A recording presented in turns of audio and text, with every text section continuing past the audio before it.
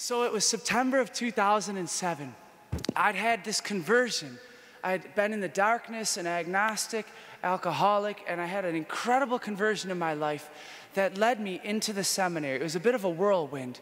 And I was in the seminary about 3 weeks in, and I was at Mass, and all of a sudden it hit me. They believe this is Jesus.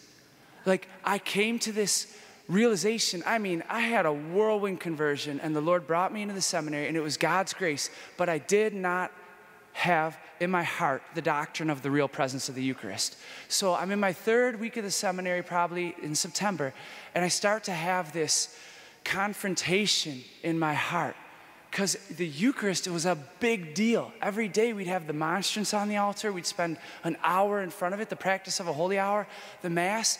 I mean, it just happened. I wound up in the seminary, a seminarian that's like, oh my gosh, I'm gonna have to work this out. So I went to my spiritual director, Father Paul Berg. Raise your hand if you know Father Paul Berg. He's a brilliant, he's gone to glory, I pray now. I mean, I believe Father Berg's probably in glory already. He's gone to the Lord, and he was a brilliant philosopher, this beautiful heart for the poor. I remember he was our basketball coach too, which brought out a different side of him. You know, we were the Sacred Heart Major Seminary Lions, and when we'd be on a fast break and something would go good, he was Irish and he loved Notre Dame. He'd yell, "Go Irish!" And then one time he stopped practice and he said, "Right now we got too many coaches and not enough players." And one of our brother seminarians said, "What's wrong with that, coach?" And he paused, and in the philosopher way, he said, "That is a question that will haunt the universe for eternity." Use that with your kids. Is that not the best response? That's a question that will haunt the universe for eternity. So I go to Father Paul Berg, this incredible holy man in his 80s, just awesome. And I'm just telling him, Father Berg, I don't know about this Eucharist situation. I love Jesus, but I don't know. And Father Berg said, I'm expecting some great philosophical diatribe. And he goes, well, he said, this is my body. This is my body. If he said it's his body, it's his body. And then he proceeded to tell me a moment of awe and wonder from his own ministry. He was celebrating Mass and he was giving out Holy Communion. And he said this 10-year-old boy was behind his friend, about 10 years old. And Father Berg said to the person, he said, the body of Christ. And this 10-year-old boy right behind him, his friend, said, wow. And there was something in that moment that pierced the heart of Father Paul Berg. The awe and the wonder of a child just looking up and, wow, if that's the body of Christ. I can't explain that child's reaction away, but I know that this 80-some-year-old man, one of the most brilliant people I know, when talking about the real presence, took Jesus at his word and gave a witness of an experience of somebody responding to the Eucharist, a child. And so I began to pray, Lord, if that's you, you have to show me. Please, I don't want to worship bread. And this is clearly a big part of the Catholic faith. And that first year in the seminary, I was just learning Catholicism. Great place to learn the Catholic faith. And also somewhat flying under the radar, hoping like they're not going to notice. But the Lord began to give the conviction that it was truly him. And I started to really, my second year in the seminary, I started to love daily adoration. Getting up and starting the day with Jesus, it's still my favorite way to start the day. Wake up and say, good morning, Jesus, I love you. Good morning, Father. Good morning, Holy Spirit. And just starting the day with Jesus, and then get to, as Fulton Sheen said, drink your coffee. If you like coffee, he said, drink your coffee, do your holy hour. So a little prayer fuel. So I still love every morning to get right in front of the Eucharist and just spend an hour face to face with Jesus and just be with my friend, be with our friend. That's one of the blessings of the priesthood, is you live like right down the hall from the tabernacle usually. So I have no excuse. But this parish, praise God, and many parishes have like shrine. Can I get a whoop whoop from my shrine friends? Oh, you crazy shrine friends. So there was a joke called oats. only at the shrine. Raise your hand if you've heard that saying, shrine friends, only at the shrine. No, I was so blessed to be with you guys. There's Father Ryan Adams and I, we kid, there's an S-shaped hole in our heart. It's just such an awesome community of God. And places like Shrine and here have great devotion to the Eucharist. So you may not have the tabernacle down the hall, but God willing, you have great access to Eucharistic devotion. And I had this conviction that it was him. And I could tell that when I'd go to adoration and leave, I was better. I just could absorb and get this divine radiance from the Lord, and my heart would always be lightened with whatever was going on. And I actually was going to Alcoholics Anonymous up until my 3rd year in the seminary. I had a real serious problem when I went through my conversion, and I was being healed of it. Like, it was broken off of me, the addiction. Like, I didn't have the craving to drink or anything like that, and but it was still part of my walk with the Lord in formation, as part of my human formation, was working the 12-step program. Side note, the Catholic Church has made some comments about Alcoholics Anonymous. It is not, whereas it does have Christian roots, there are some problems with, not acknowledging sin, so to say, but it was a help in my life. So, God can work through imperfect vessels, imperfect instruments as well. The guy who wrote the 12 steps and the big book, which is kind of like the little Bible of AA, side note, this is fascinating. He was a Christian, and his wife was reading the big book as he was writing it, and she got mad at him. He was trying to make it really accessible to people, so he was pulling out God in various parts. And his wife, this is so cool, his wife said to him, "You forgot who got you sober." And she made him leave the house for a time. Like, didn't separate or kick him out. And he came back in, and he was finishing writing the 12 steps in a closet under the stairs. There was maybe something in the house he needed to, he's writing, and he stopped at 12 steps. And if you've never heard this, it's stunning. It was either Bob or Bill W., I can't remember which one, the two founders. They stopped at 12 steps, and he said, if Jesus had 12 apostles, that's enough for us. Isn't that amazing? Can we just give Jesus a hand? I mean, there's a wisdom. There's a wisdom to those 12 steps. There really is. And then, what's wild? The 4th one is you make a fearless, searching moral inventory of yourself. The 5th step is you confess your wrongs to another. Sound familiar? That's nuts. That's the sacrament of confession.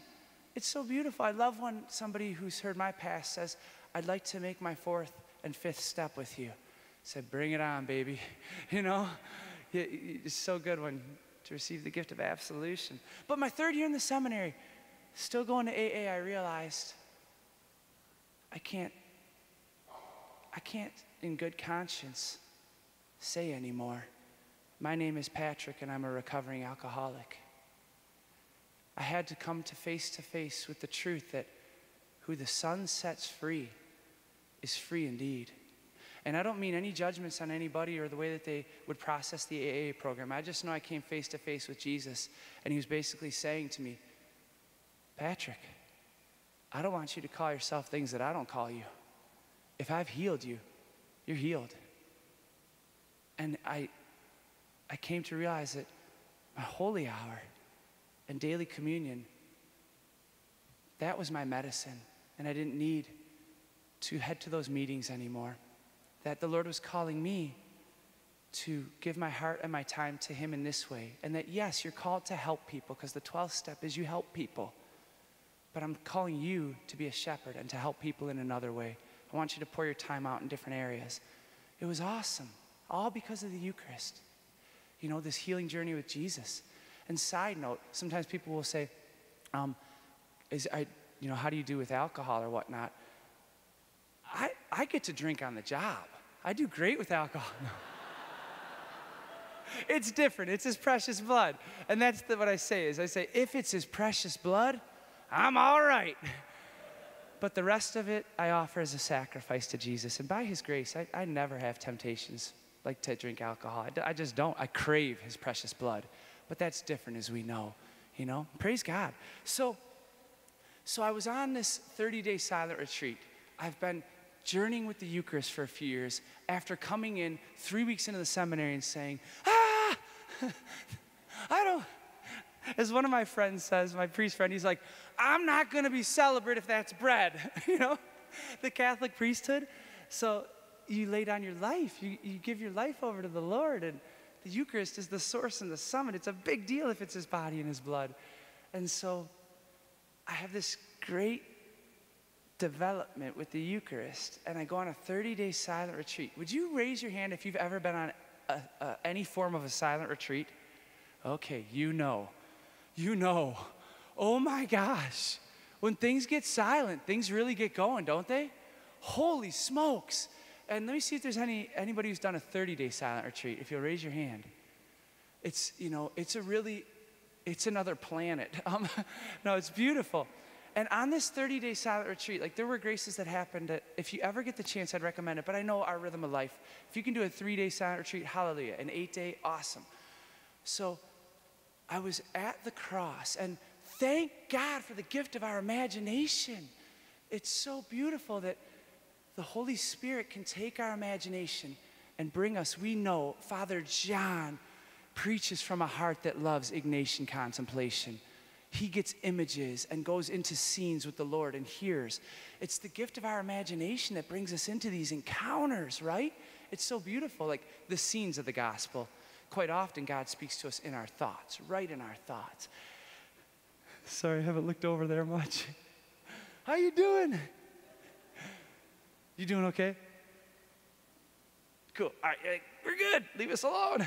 Good to see you guys. Anybody over there? No. Okay. So you place yourself in the scene as Ignatian contemplation.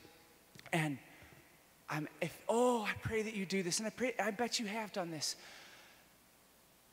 Go to the cross and watch Jesus lift it up.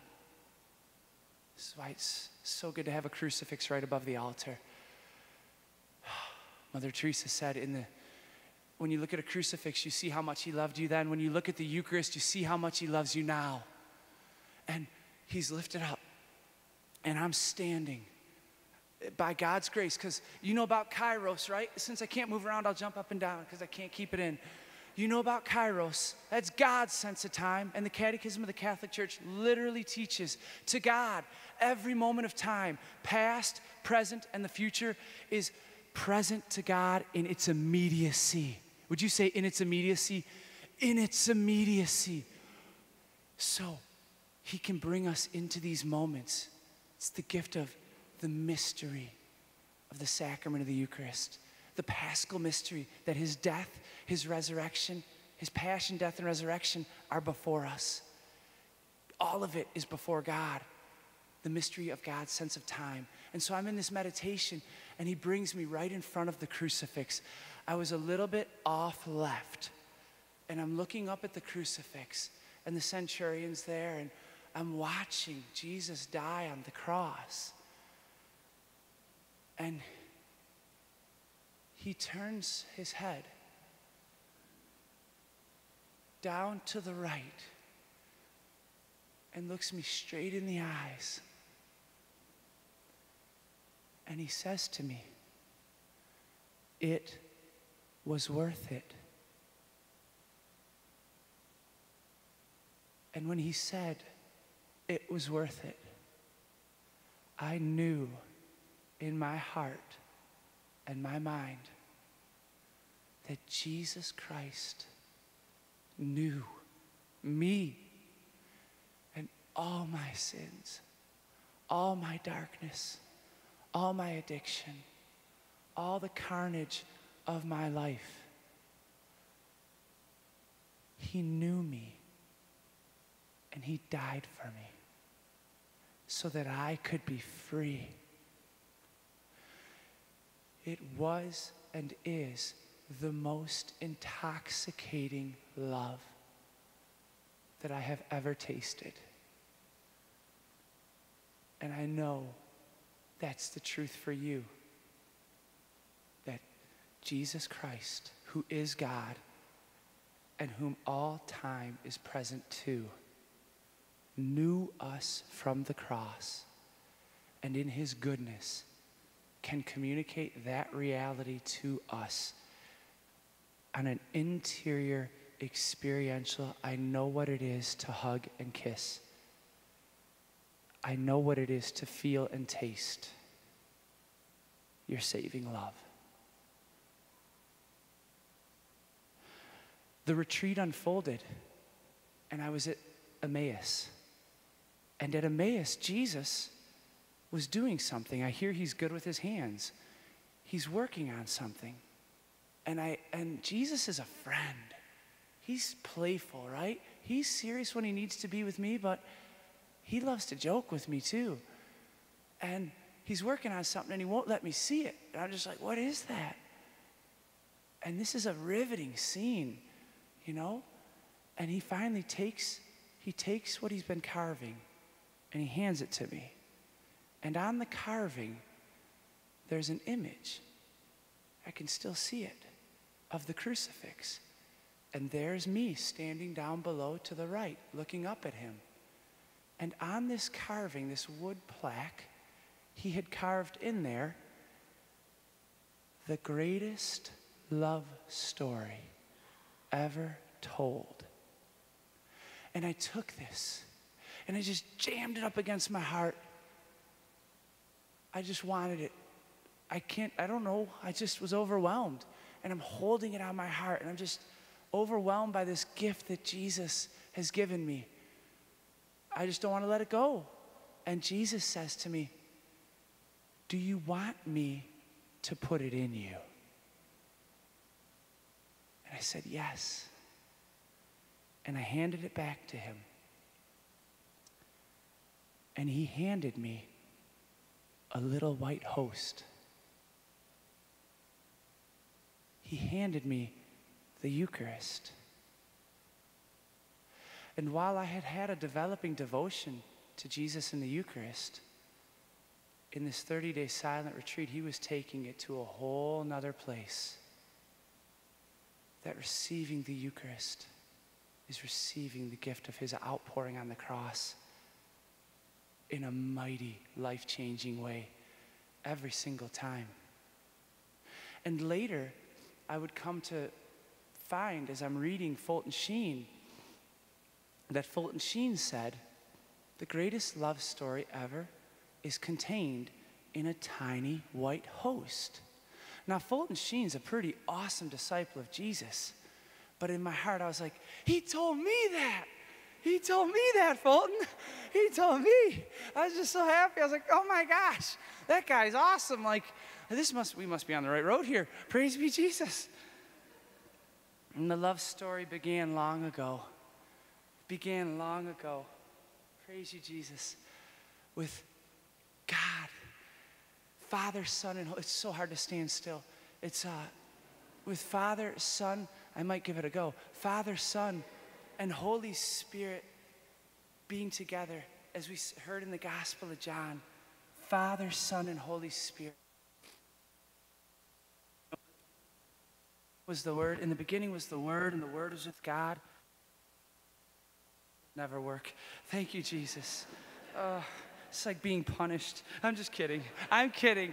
So it's not a big deal. So, no, it's not.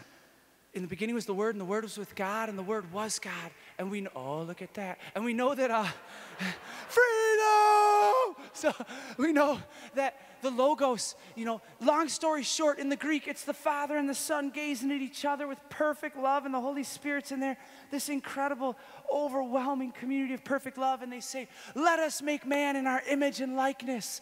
And we get made these incredible people that have this intellect to be made in his image and his likeness, to have an intellect, to taste and to know love, and a free will that can choose it. And then God, he makes them male and female in his divine image. He created them. I love that passage in Genesis 1:27. In his divine image, he created them. This is one of the most helpful lines for people that struggle with lust. In his divine image, he created them. That's God's divine image. Look out, you know? Praise God. So would you say in his divine image, he created them? Ready? In his divine image, he created them. Then he takes them and he sets them in a garden, an enclosed, garden. And Adam and Eve, it says, remember that passage in Acts? That's the New Testament. In Genesis 2:25, listen to this. The man and his wife were both naked, yet they felt no shame. They felt no shame. They're free. They have nothing on their heart, nothing on their mind that is contrary to the life of God and the thought of God, the love of God. They're free. It must have been intoxicating. My 91-year-old priest friend, Monsignor John Hall, I was at spiritual direction with him yesterday. At the end, he says, "What time is it?"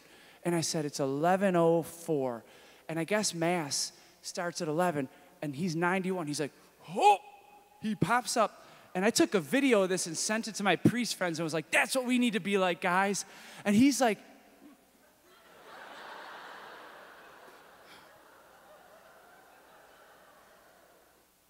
"Yeah, John Hall, thank you, Jesus." Like, it's intoxicating. This 91-year-old man passionately hustling to get to the Eucharist. Isn't that awesome? Don't you want to live like that? Hallelujah. Like more seasons with the life, going deeper and deeper. This intoxication and the garden. This is God's desire. We know the scriptures end with a wedding, the wedding feast of the Lamb. It's God's desire that we would live intoxicated with his love. Living in the greatest love story ever. Would you say it? Living in the greatest love story ever. That is the fastest way to evangelize. Just get happy in love. Walk into the gas station, walk into the family gathering with joy and love and be present to the people in front of you, and they're going to notice something's up. Why are you so happy? Can I tell you my secret? I'm in love. See, literally, Jesus is thrilling my heart, and hey, he loves you infinitely. Is there anything we can pray for?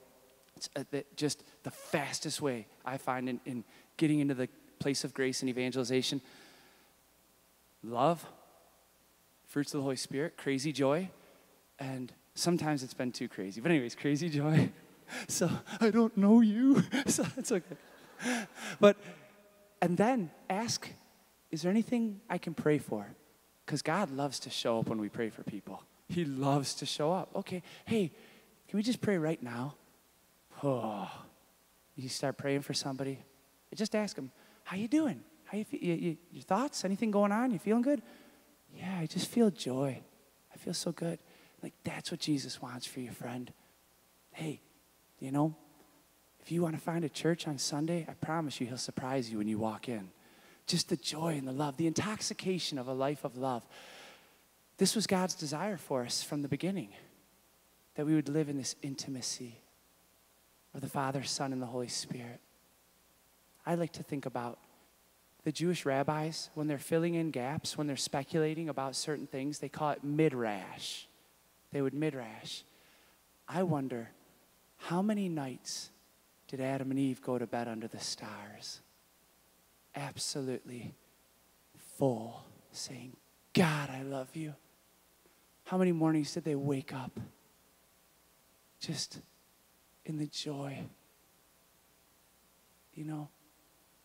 Maybe Eve running off in the morning like, I'm going to hang out with God. Because they had this intimacy, this access. And the Eucharist gives us all that renewed again and again and again. We know we were given his indwelling, praise you, God, indwelling presence through the gift of the Holy Spirit at baptism. And then, love has always been a choice. With the intellect and the free will, they continue to choose God on a daily basis. And we hear that they weren't alone, because the devil and the fallen angels, I can't understand it, but the devil and the fallen angels, we call them demons and evil spirits as well, they rejected God, and they have perfect intellect. I can't understand it. I can't. Why they would reject God. But they've made a definitive rejection of God, and it definitively deformed them. They lost their place in heaven. The scriptures tell us very clear, St. Michael, there was a battle, and they cast him out of heaven. And now as Peter said, the devil prowls around like a roaring lion looking for souls to devour. The Eucharist is a refuge. It's a strength for warriors. I can't remember who said it, but when we get near that table, man, the devil trembles. St. John Chrysostom said, "Let us leave this table like lions breathing fire, terrifying to the devil. He has prepared a table before me in the sight of my enemies." And as we come to the Eucharist, just, oh no, and oh no. They're about to get free, and they're about to get about the mission of setting captives free. I can't understand the devil's hatred, but I trust my best friend who said the devil came only to steal, kill, and destroy. He's been a liar from the beginning. Don't listen to him. And Eve hears his voice. We don't know how long it had been, but he slips in and begins to lie his butt off. And I want to it's so worth mentioning right now because we see the blueprint for sin. Would you say that? We see the blueprint for sin in Eve's and Adam's fall. That it's the mind. It is the mind. Our thoughts. This is the battleground for disciples of Jesus. You know, it's been playfully said that discernment 101 involves knowing that there's three sources for our thoughts. The Holy Spirit, the human, I'm tired, I need a sandwich, whatnot, and the evil one. And the evil one can't read our minds, thank you, Jesus, but he can throw thoughts at us. And 5 minutes of watching TV will give us a clear, oh yeah, that's not just human, that's demonic, like that thing that you just saw. So I don't mean to be extreme. Throw your TV out today. But, you know, there's a lot of great stuff. A lot of great stuff on there, too. St. Maximilian Kolbe room back there. And a neurologist was at Mass at the cathedral, the guy who works on brains. And I caught him at the end. I said, "Hey, doc, tell me something I can eat that's really good for my brain." This was so awesome. The neurologist stops, and he smiles, and he points at the tabernacle. And he said, "Eat that." That's brain food. That's brain food. Praise you, Jesus. Yeah, Jesus, we like brain food. Yeah.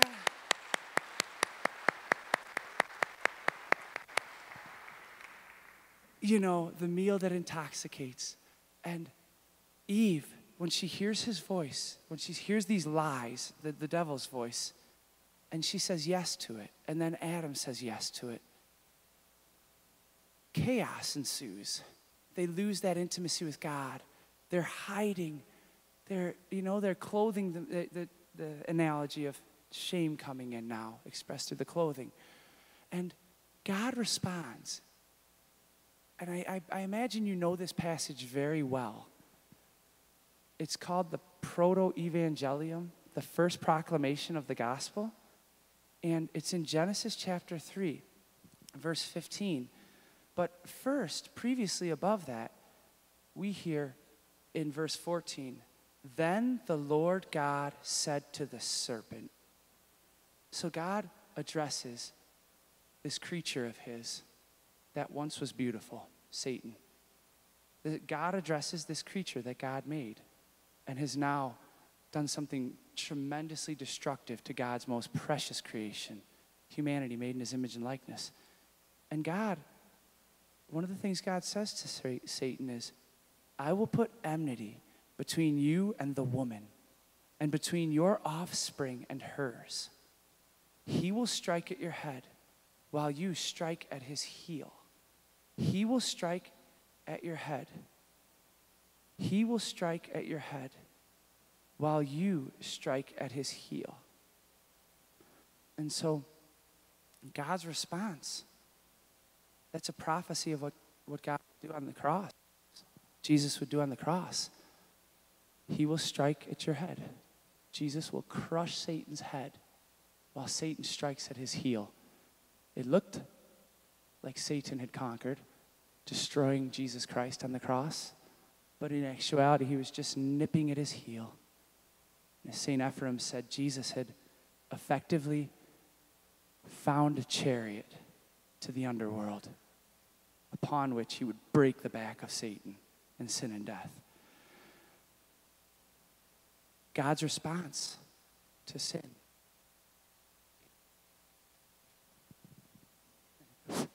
I will pour myself out for you. I will pour myself out for you. I will pour myself out for you. And that's what happened on the cross.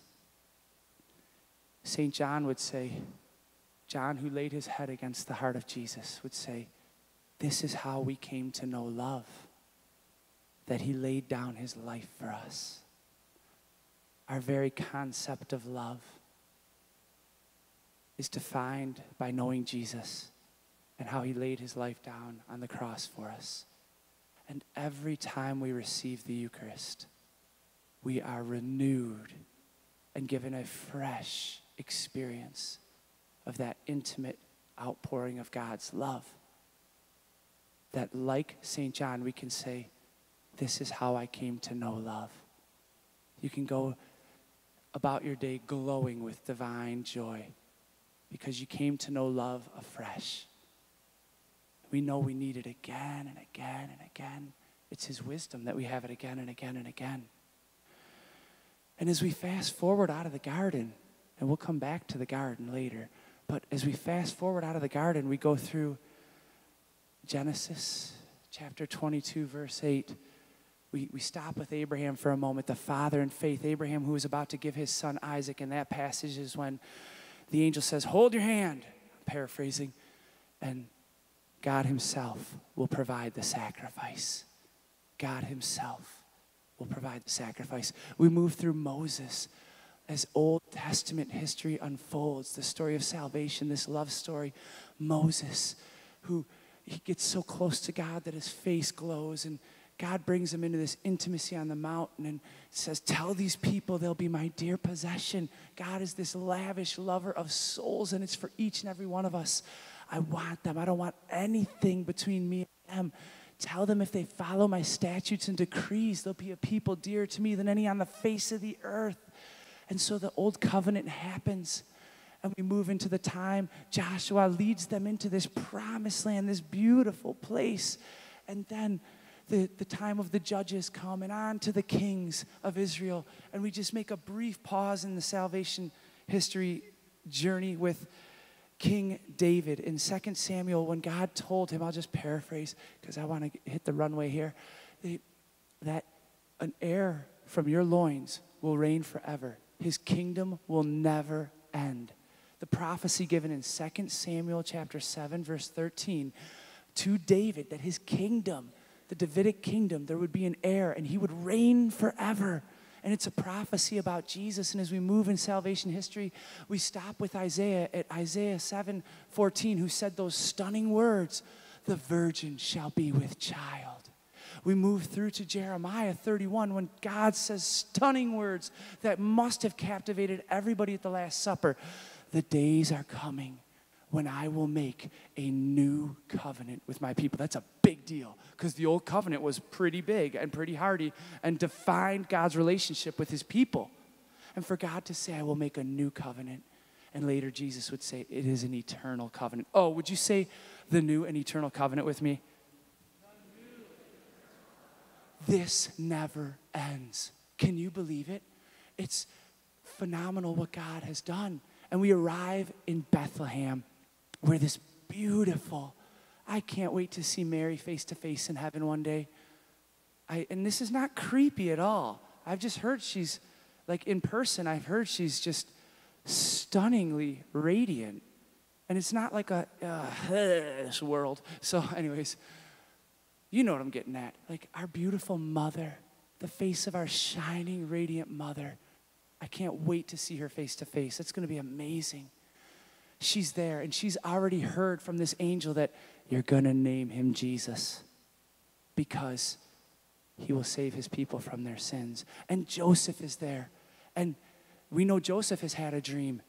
And The angel told Joseph in a dream, you're going to name him Jesus. Can you imagine when it came time when they were like, okay, so we're going to name him, and at the same time they look at each other, Jesus. They each knew his name before they talked about it, right? Isn't that amazing? Like they each knew, and his name means he will save his people from their sins. And he's born in Bethlehem. And I know there's people in here who know what that means in Hebrew. What does it mean? House of bread. He's born in Bethlehem. And as his life begins to unfold, as he grows up, it's clear he knows who he is at 12 years old. When he says, the roughly 12, when he says, did you not know I must be in my Father's house? And then when he publicly begins his first public messages, we hear in the Gospel of Matthew, he says, repent, for the kingdom of God is at hand. The other translation, it's in Mark, he says God. In Matthew, we hear, repent, for the kingdom of heaven is at hand. And Jesus Christ has come to bring fallen humanity back into the garden of intimacy with God. Repent, for the kingdom of heaven is at hand. And when he came, he brought his world with him. And in the simplest ways, talking to a shamed woman at a well on the hot noonday sun who had 5 husbands, in the simplest ways, just having a conversation with somebody broken and telling her she can be restored. He invades the brokenness of this world in the most spectacular of ways. And to cite one example, we go to Matthew 15. When Jesus, we hear in Matthew 15, they're bringing people to him all day long with sicknesses. And not just the flu or influenza. Great crowds came to him, having with them the lame, the blind, the deformed, the mute, and many others. They placed them at his feet, and he cured them all. Jesus held the greatest healing services ever. People, what was the response? The crowds were amazed when they saw the mute speaking, the deformed made whole, the lame walking, the blind able to see, and they glorified God. He just invades this broken world with his intoxicating love and his presence. And that happens again and again every time we receive the Eucharist. And then there's a couple of tender moments that I want to touch on with Jesus the bridegroom. In Matthew chapter 9, John's disciples come to him. John the Baptist's disciples. These are guys that were probably good buddies of Jesus. Jesus probably saw them and was like, I love these guys. John the Baptist is like I don't want to play favorites, but John the Baptist is, there's no man born greater of a woman on earth than he, right? Jesus said that. He clearly had a love and a respect and an esteem for John the Baptist. And John the Baptist's disciples come to him and they say, why do we and the Pharisees fast much, but your disciples are having a party? No, he said, why? Oh, I love Holy Spirit parties. Why do we and the Pharisees fast much, but your disciples do not fast? What a tender moment. Jesus, we're working our butts off. I'm starving, man.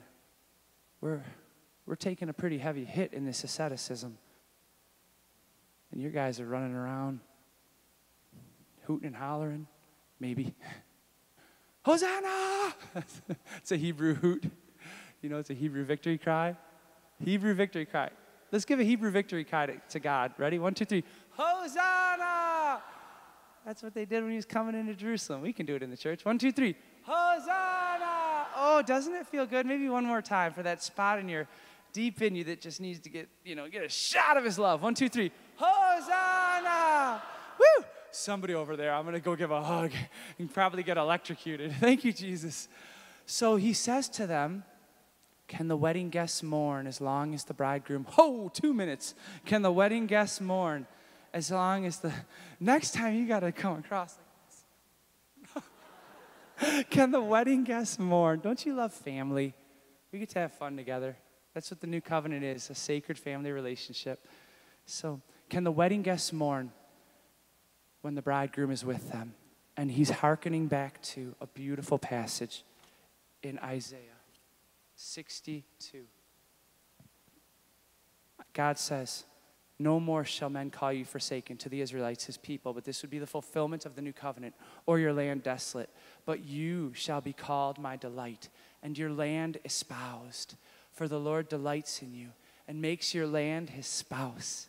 Here it is. As a young man marries a virgin, your builder shall marry you. Say it with me, church. As a young man marries a virgin, your builder shall marry you. You got to do it once more. As a young man marries a virgin, your builder shall marry you. And as a bridegroom rejoices in his bride, so shall the Lord your God rejoice in you. It's wild. In the Old Testament, God says, I'm going to marry my people. Yeah, it's awesome. And then when Jesus shows up and says, I'm the bridegroom, it's got a context. God is consistent. He has a plan. And then we get to the end of the story. Oh, hallelujah. He says, notes are a funny thing. You put a plan together and then you realize, like, you went to Florida via Los Angeles. Anyways, so, but I felt the Holy Spirit just tell me this morning, let me be creative. Like, okay, you got it. Like, yeah, thank you. So here comes Revelation 19. Are you ready? This is the end. A voice coming from the throne. John's looking into heaven, and a voice coming from the throne. He hears, praise our God, all you his servants, and you who revere him, small and great. Then I heard something like the sound of a great multitude, or the sound of a rushing water, or mighty pearls of thunder. This is the power and the love of God coming at you every time you come forward for Holy Communion. And he hears, hallelujah, the Lord has established his reign, our God, the Almighty. This is a voice speaking from heaven. Let us rejoice and be glad and give him glory, for the wedding day of the Lamb has come. Would you say it? The wedding day of the Lamb has come. Why are you so happy? Because the wedding day of the Lamb has come, and I taste it and I live it. Hallelujah. His bride has made herself ready. She was allowed to wear a bright, clean linen garment. The linen represents the righteous deeds of the holy ones. Oh, you get transformed from glory to glory into the image of the Son, and you bring it out into the world. The righteous deeds of the holy ones. Then the angel said to me, write this down. Blessed are those who have been called to the wedding feast of the Lamb. And he said to me, these words are true. They come from God. And the greatest love story ever continues. And it's our choice, just like Adam and Eve could choose to live in the intoxicating love of God, to live it out every day. And he's given us the most precious gift. Hey, come over here. I'm going to give you everything. What do you mean, Jesus? My body, my blood, my soul, and my divinity. I'm going to pour it into you. When, Jesus? Well, the Roman Latin Rite Catholic Church says you can receive Holy Communion twice in a day, but if you're Eastern Rite, have a field day. 19 times. So, hallelujah. Can I get that from a Chaldean brother or sister? Anybody here? Chaldeans in the house? Chaldean Catholics? They got, yeah, you guys know how to get down. Okay, praise God. Shime baba brona roha kocha. All right. Last thing, friends. And then we'll conclude this first reflection and figure out how on earth to stay on schedule. Okay. I asked the Father what he wanted you to hear in this reflection. And he just put some words on my heart in addition to what I was sharing. And then, time is up. Here we go. This is the very end. Thank you. I'm sorry. Praise you, Jesus. Father, what did you want your sons and daughters to know? And here's what I heard. And I'll be nice and loud if you want to close your eyes. My insatiable thirst for you can't be quenched on this side of eternity. No, not until you are fully in me forever. This is the destiny I've desired for you. and for every person I have ever created. The Eucharist is eternity's embrace, here and now. I delight to share this with you. My son's heart is thrilled by souls that receive him passionately in the Eucharist. The Holy Spirit becomes a symphony director of beauty in the love embrace of the Eucharist. That is the delight of lovers of me. A delight which is fueled by the realization and reception of my passionate love, made present and poured out continuously in the Eucharist for you, my child. And now, friends, I'm about to invite Margie forward for some instructions, but I want to invite you, this mini retreat. I don't know how long our break will be, maybe 10. I promise I'll do whatever I need to do the second part to keep us on schedule. I'll just do 20 minutes or something. I'm fine with anything. But here's something. God has grace for everybody here, and just a few options of what you can do with your precious 10 minutes. Or maybe you'll make a decision and say, we'll give him 15, and you be shorter. I'm willing, I'll give, so you can, so we can take more time with God. It's a retreat experience, conference retreat. So you can ask the Lord, if you want to slip off by yourself, you can say, Lord, what do you want me to focus on right now with you? Maybe you heard a word, and you're supposed to sit there and focus on that with Jesus. Or you could say, maybe some of you want to go outside and just praise God. Thank you, praise you. My soul is in love with you, Jesus. Maybe you just want to go pour yourself out. The other is, you could ask him. Matthew 7, ask, seek, and knock. Ask him to ravish your soul. I want to love the Eucharist. I want to love you in the Eucharist like never before. I love what Fulton Sheen said. He said, I can't be chaste unless you ravish me, God. It's awesome. I can't be chaste unless you ravish me, God. It's so beautiful that I'd be intoxicated with you and see the world through your eyes. Or finally, if you want to talk with a friend, kingdom friendship. But I encourage this. Let it be substantive. What did you hear? What's God stirring in your heart right now? What do you think the Lord's doing? Just dig for a deep level of like what God's doing in our lives in this. So however long the break is, maybe we can figure that out. I invite you to take time to keep unpacking the grace and going deeper, okay? I'd like to ask Aida. I saw you and said hi to you earlier, Aida. Aida, would you please make your way forward? And I'm going to ask her to give a brief testimony. Testimonies are so powerful, and I won't give it away, but Aida has a great testimony about how she came to believe in Jesus Christ in the Eucharist. Let's give a hand to Aida for her courage to come forward. And you can stand up here. Thank you. Well, so first I have to say praise be to God, because I find myself unprepared and suddenly here, but I also have to thank Julie. So anyway, God has his own way to working that thing, so I'm just going to be in that space. I'm a new convert, Catholic, whatever you can call it, because I still am learning the vocabulary.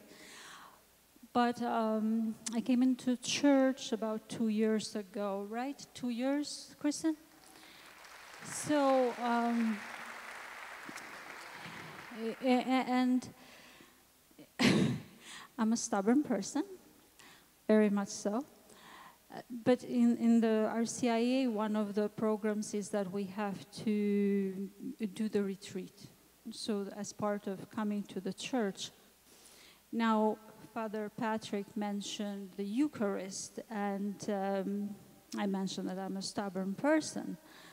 So this Eucharist and me coming into the church was not going well with me, because I'm coming to church and I'm like, okay, that's a piece of bread, and I have to say that.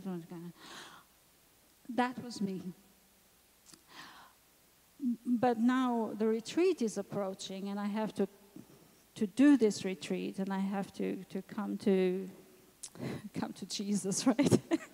Actually come to Jesus. So I made this decision of, I said, well, this Eucharist is central to the belief, to the religion, to Catholicism, So if I don't get the Eucharist, I'm not sure how this is going to work. I mean, just kind of walking through it. And when you have 20 years of searching, it's important when you make the decision that you're joining a church. So anyway, long story short, I went to the Adoration Chapel. Now, being me, I'm also a sarcastic person.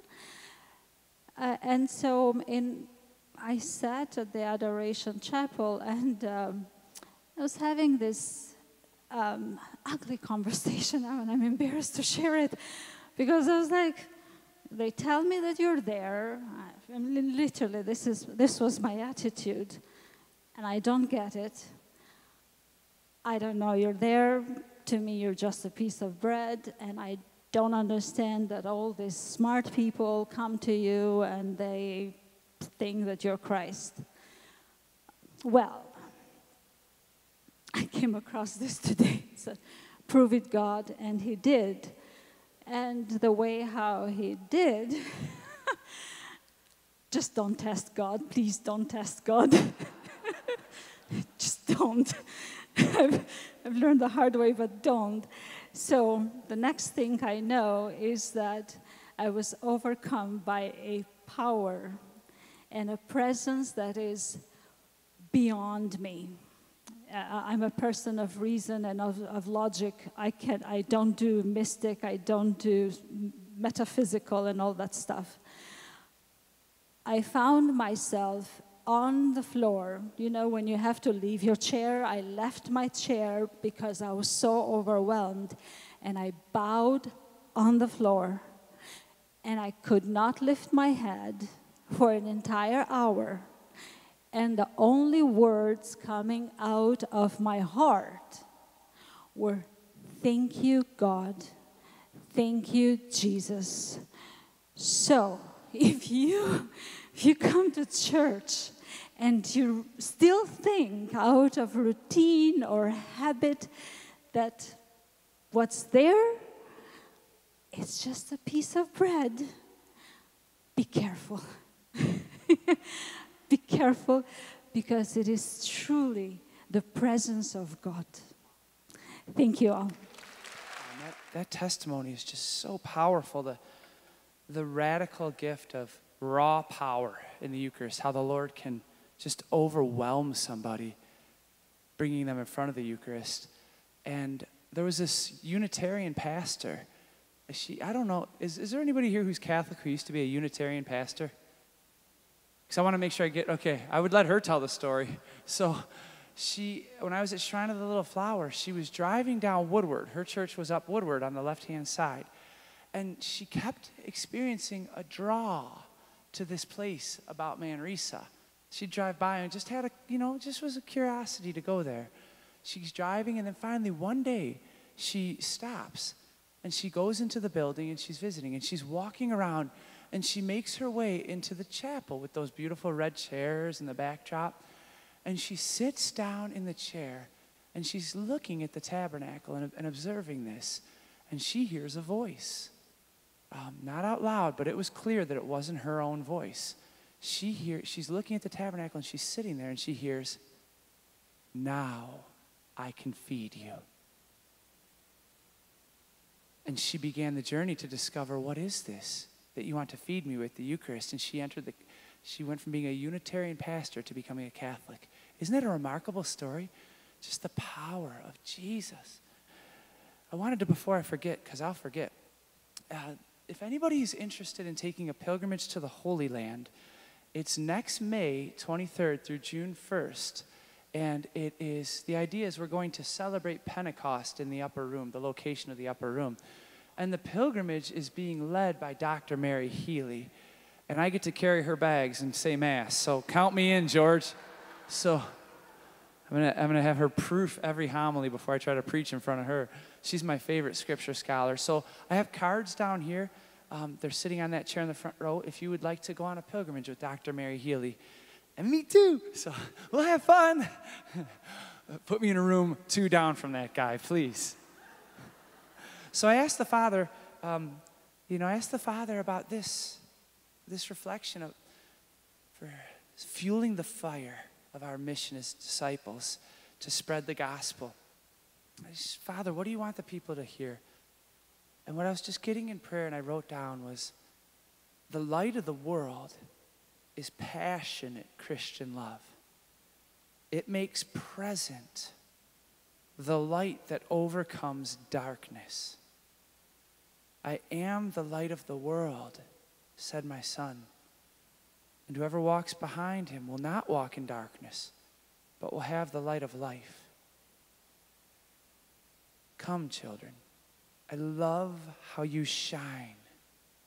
And I want to give you grace and new confidence that your gentle and kind love is exactly what a dark, wearied world and the brokenhearted need to see. I will send you. Have no fear.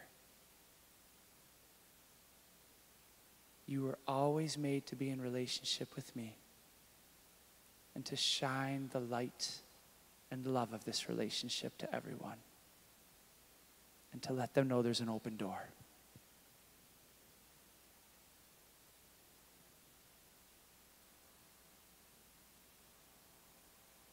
And Jesus said in Luke's gospel, I have come to set the earth on fire, and how I wish it were already blazing. There is a baptism with which I must be baptized, and how great is my anguish until it is accomplished.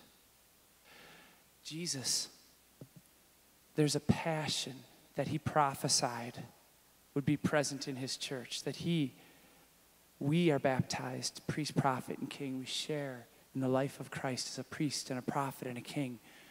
And he said, I long for my church to be ablaze. I long to cast fire on the face of the earth. There's a baptism with which I must be baptized. And that baptism that Jesus underwent was the passion, the death, and the resurrection that you and I were baptized into in our baptism. Paul said, are you not aware that when you were baptized into his death and into his resurrection? We have been baptized into the very passion, death, and resurrection of Jesus. And as John the Baptist said, we have been baptized. He said, you will be baptized with the Holy Spirit and with fire. In the days of Jesus, if you didn't have sunlight or moonlight, if you had light, you had fire. A fire that burns. And at Pentecost, when the Holy Spirit showed up, he showed up in fire. Fire consumes. It melts. It molds. It just brings us. And that fire is meant to burn in each of us. Catherine of Siena, you know her famous quote, be who you're supposed to be, and you will set the world ablaze. That we live as citizens of another kingdom. We've been transferred from the kingdom of darkness, says St. Paul, into the kingdom of the beloved Son. We live operating by the principles of another world that you don't see with the human eye out of the gate, but is superior to this world. The kingdom of heaven is among you, Jesus said in Luke 17:21. And he taught us in our prayer, ask for our daily bread, and that we would have the strength to do God's will on earth as it is in heaven. And it's the will of God that our hunger, our fire for carrying out the will of God as it is in heaven here on earth would be nourished, fueled by the Eucharist. That we would come to the Eucharist and be filled again and again and again. And ita missa est. I know y'all in this church probably know what that means. What is ita missa est, the old ending of the Mass? Go, she is sent. She has been sent, the church. That the Eucharist never ends when we receive and kneel and give thanks for a good period, but that we turn and we go to the world with a new light, a new love, a new glow, because we've just embraced the bridegroom again and given our lives to him again. And he has great plans, what he wants to do through you and through me. The power of the Eucharist. What do you live like if you have Jesus for breakfast? It's got to be different than what the world looks like. And it's exciting. And blessed are they who hunger and thirst, he said, for righteousness. You'll be satisfied. Blessed are they who hunger and thirst. I want to be filled with you, Jesus. And I want to live my life in a way that honors you. That I would look different, walk different, speak different. That I would bring your world as you brought it into the midst, and people would know you and your love. The Eucharist fuels a heartfelt desire and ability to live as Jesus in this world. To not just represent him as a Christian, but to represent him. You remember that beautiful story Matthew Kelly tells about the woman you've heard? Raise your hand if you've heard this. The fruit cart gets spilled. You can raise it as I tell it. If you've heard this, raise your hand. The fruit cart gets, I got enough not raising that I should tell it. The fruit cart gets spilled. The man's running. He's late for his flight, his friends, and he turns back. This is a true story. He turns back, and he decides, I'll miss my flight, and puts all the fruit on the stand. Now raise your hand if you haven't heard this story. Oh, this is a gem. It's yours. He's helping this woman put the fruit back on her stand, and he sees through her tears that she's blind. And he helps her, and he gives her money and says, hey, I hope this will cover the damaged goods. And he turns to walk away, and she says to him, hey, are you Jesus? You know, to be asked, are you Christ? To be identified by the way you live, what you do. Jesus. I'll never forget a man named Earl downtown when we were doing street evangelization. And I just want Jesus to be known and loved. And that every bit of me would be about that. That when people look at my face, when they look at your face, they would see the glow of Jesus. Lord, use our faces as a billboard for your love.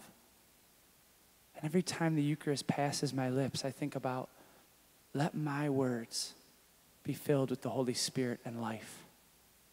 Just Holy Spirit-filled words. I'm sure you've thought about that when the Eucharist, when the precious blood flows over your lips, and how the letter of James says the power of life and death is in the tongue. If I make a commitment this day just to speak how the Father speaks as best as I can, and to hold my tongue when it's not the case. Lord, use our faces. Let them be billboards for you. Let our words that have been uttered by tongues and lips that have tasted the Eucharist carry the power of your life-changing love.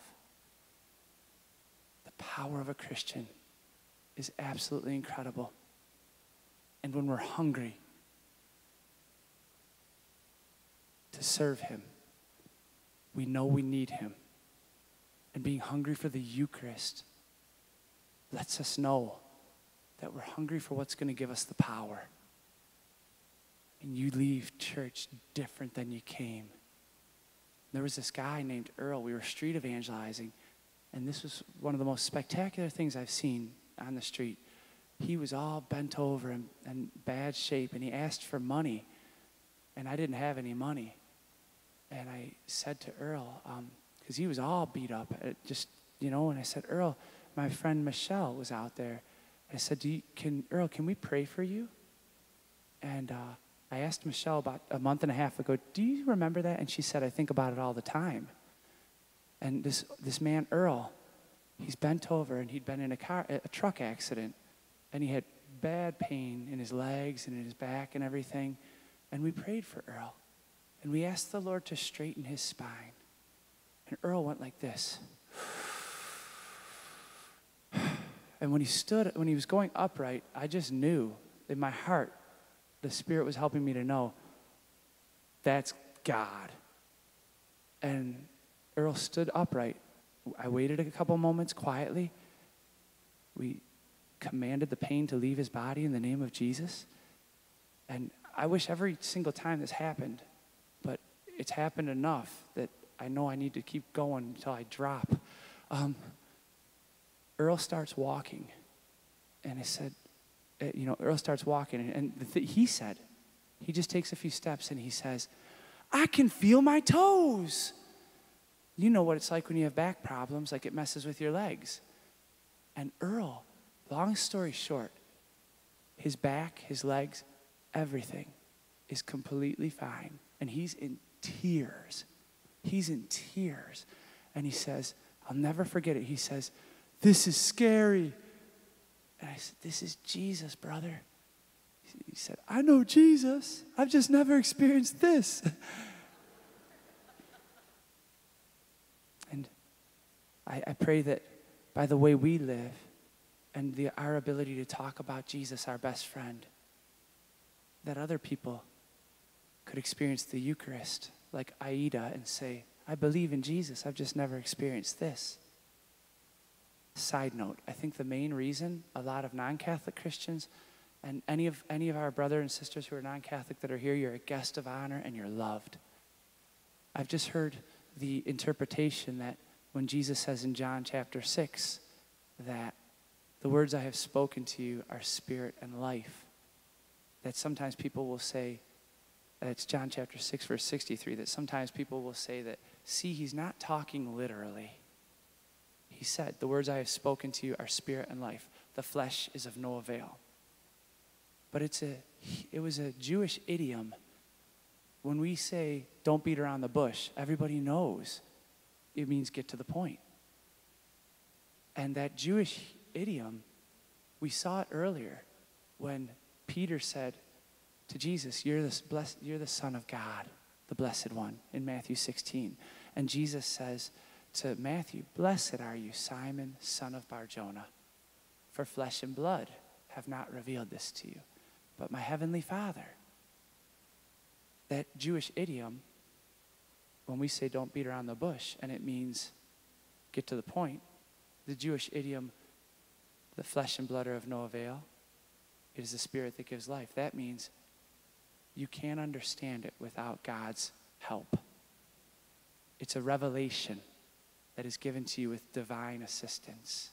So when Jesus says about the Eucharist, the words that I have spoken to you are spirit and life. The flesh is of no avail. He's very clearly telling them in that context and with that idiom, you're going to need help to understand this. I remember sitting with a man in marriage prep who was a very devout Christian, non-Catholic, marrying a Catholic, and we did together. It was so wonderful. We did a very slow, probably took an hour, prayerful reading of the entire chapter of John 6 together. Pausing to acknowledge, now this is the second time Jesus has said, my flesh is true food and my blood is true drink. Now this is the third time. You can see that people think he's referring to cannibalism and he's not backing off. That chapter alone, really, with that key verse, John 6, verse 63, I believe it's 63, reveals that when you think about, as Aida said, logically, it's Jesus saying it is his body and his blood.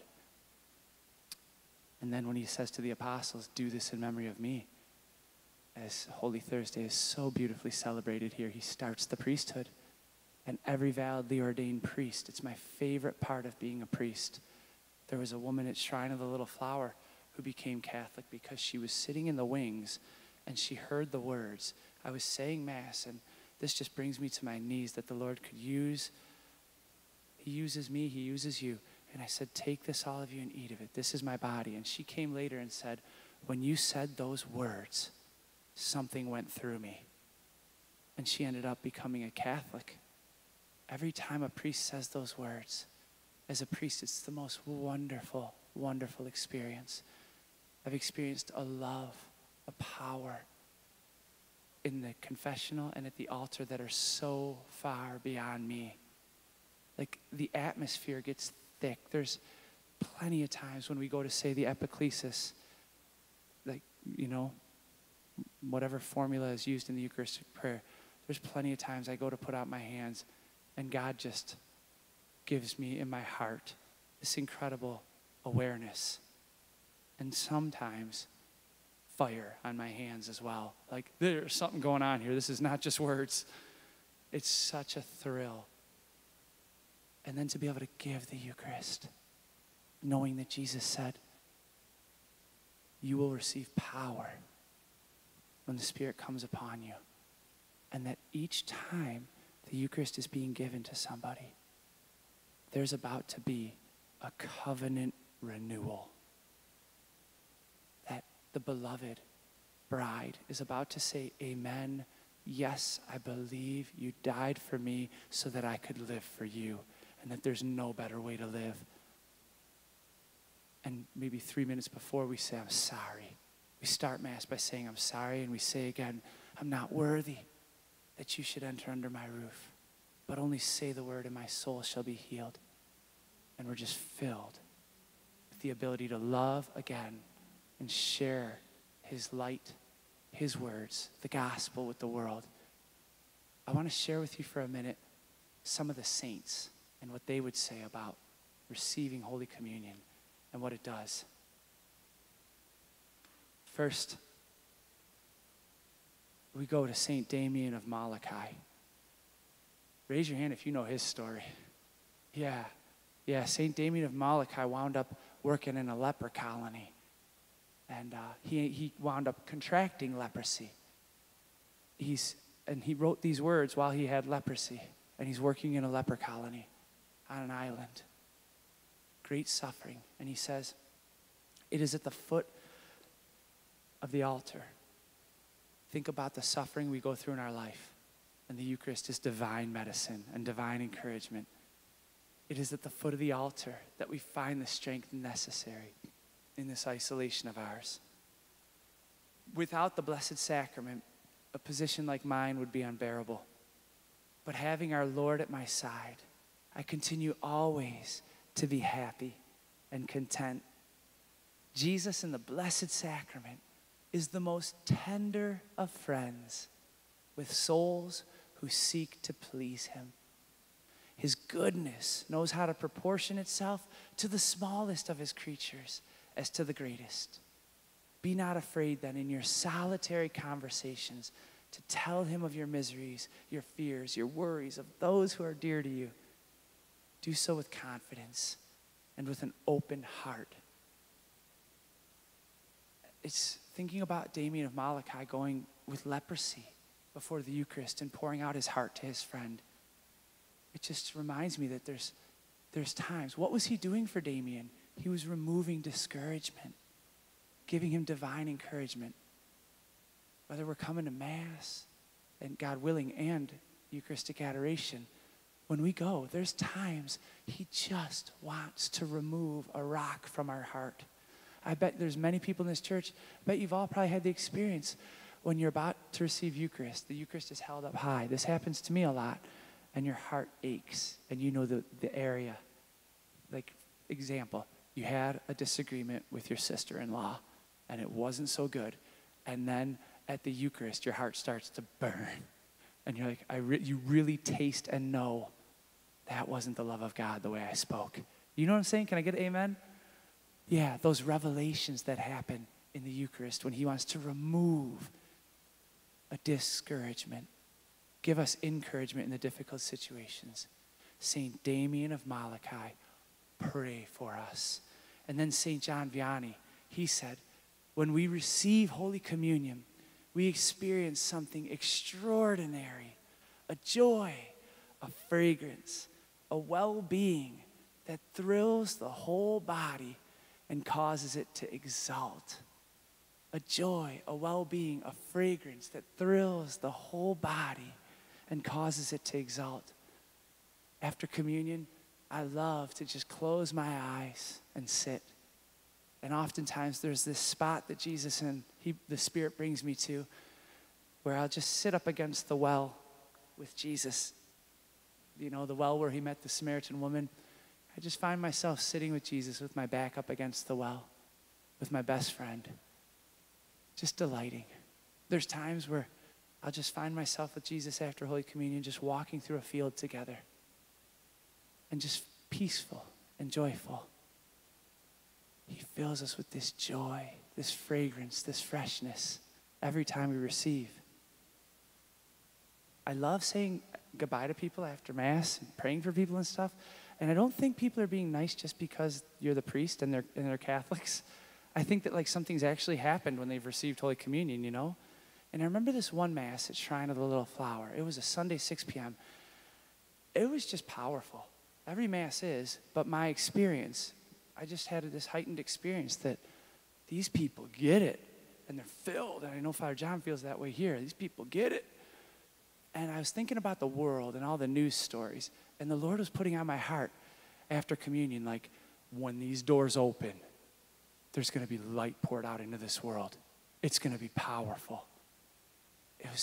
And I told the church that, man, like, the world, it's getting dark out there, but there's about to be a release of God's power and light into the world.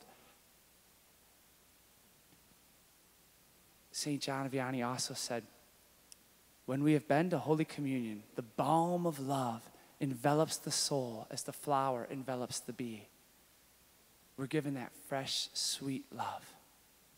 It just floods us. And St. Mother Teresa of Calcutta said, unless we believe and see Jesus in the appearance of bread on the altar, we will not be able to see him in the distressing disguise of the poor. And that is crucial. That Jesus Christ, every time we receive the Eucharist, he wants to restore our sight. We are given the Holy Spirit to share the mind of Christ. That, as Paul said in 1 Corinthians, we have the mind of Christ. And every time we receive the Eucharist, the Lord wants to renew our hearts to see through his eyes. He said, come to me, all you who are weary. Take my yoke upon you. To take the yoke of Jesus is to see the world through his eyes. And he said, the eye is the light of the body, the lamp of the body. As if we'll see people the way Jesus sees people, we'll have the Father's heart for them. And they don't become an obstacle anymore, but they become a target for God's love through me and you. Whether it's a hi, opening the door for somebody, asking, can I pray for you? And we get real comfortable with knowing that we've been sent. That this outpouring of divine love on the cross, made present through the Eucharist, is made to be poured out through me and you into the world. And that's where we will find life, being conformed more and more into the image of the Son. When we live this life, this Eucharistic love, we are on the path of joy that Jesus said, I tell you this, so that my joy may be in you and your joy may be complete. And I'd just like to suggest that every time you receive Holy Communion, the Lord wants to amplify the fruits of the Holy Spirit in your life. And again, that's the best way to live as an evangelist. Get joyful. Have the fruits of the Holy Spirit ready. Patience, kindness, love, joy, peace, everything. That is his overflowing love to the world around us. He wants to fuel the fire and continue to win the world for the Father. As the Father has sent me, I died for you.